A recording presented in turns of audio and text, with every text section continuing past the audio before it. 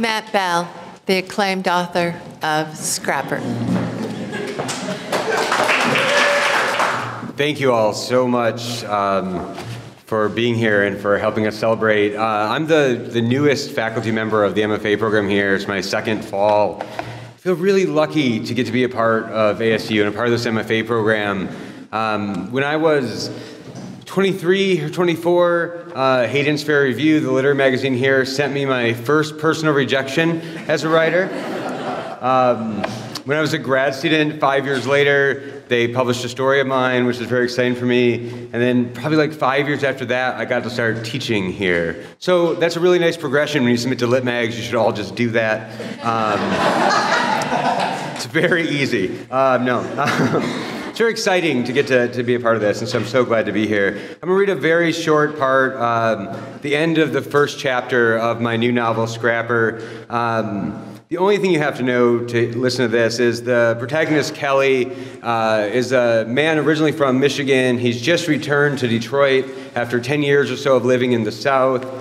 He's fleeing sort of the fallout of his family there, and he's unable to find work and ends up scavenging for metal in the abandoned buildings in Detroit in an area that he calls the Zone. Thank you so much. There had once been a magnificence to these streets, and the evidence of those times was still there, in the Zone, in edifices to ideas that had not lasted. On many days, Kelly saw the endurance of the beautiful, the way the slow degradation of acid rain and other weather would make the Zone more lovely, not less. He entered churches where painted crosses faded from the walls, where wind howled some days through stolen stained glass, while on other days birds flitted between the iron braces left behind. The braces waiting for the theft, the pews remaining but the organ pipes long gone, dust and smatter everywhere, a city silt fallen, unswept, a manifestation, the refuse of long ago prayers, the birds nesting in the rafters, American gods, American temples, all the evidence anyone needed to indict the temporariness of American belief. He walked shredded schools lacking students, but not piles of serviceable desks, ran his hands along the spines of books left behind, the previous fictions of history, stories no one wanted to steal. Bottles of printer's ink lined glassless windowsills, glowed in shafts of sunlight, colored vacant offices blue and red and black and super blue. The locker rooms lay unlocked, the locker doors removed, the open walls spilling onto gym floors made of century-dead trees, the wax scuffed with shoes and time tagged with layers of spray paint. He wandered the rows of empty houses and overgrown yards, roamed grassy blocks beneath bare socketed streetlights. In every structure he entered, he found some objects trashed and some he could sell, and also some rare and better and less valuable objects abandoned by accident, chances, castaways.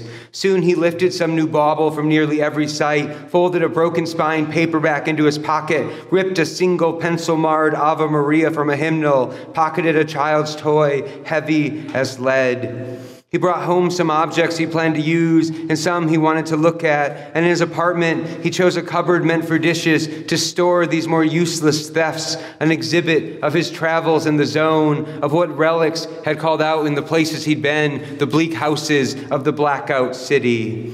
Kelly thought the world wasn't full of special objects, only plain ones. Nothing was assembled special, nothing and no one, but the plainest things could be supercharged by attention, made nuclear by suggestion. He could pick up the same object in two different houses, and in one sense a completely different thrumming. What he wanted was anything loved. When he couldn't remember anymore where he had taken something from, he threw it out. Making emotion last wasn't the object's first power, but it was the power he wanted most. Anything he took from someone else's life wouldn't work forever, but if he kept acquiring more, maybe the feelings might remain, transferred across the overlap.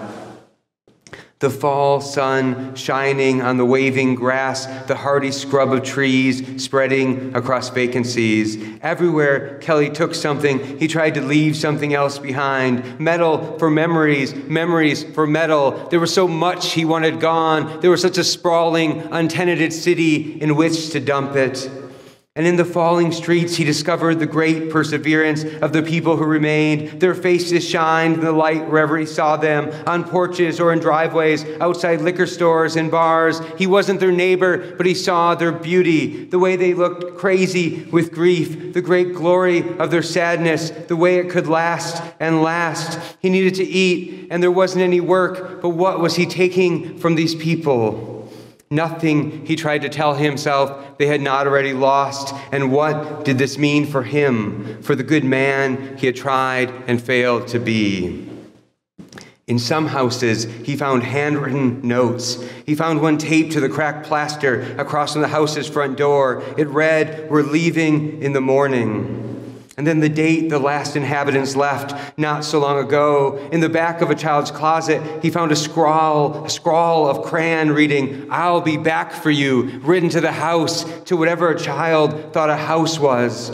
Sometimes there was an animal living there still. The animal was always a cat. What did these cats eat? Where did they sleep? Sometimes it wasn't hard to see the skeletons of mice, the cat following Kelly from room to room, rubbing its body against his boots, names everywhere, on the houses, in the asphalt, carved into trees, fences, doors. "I love you, house," one note read. "I built this house with my hands," said another.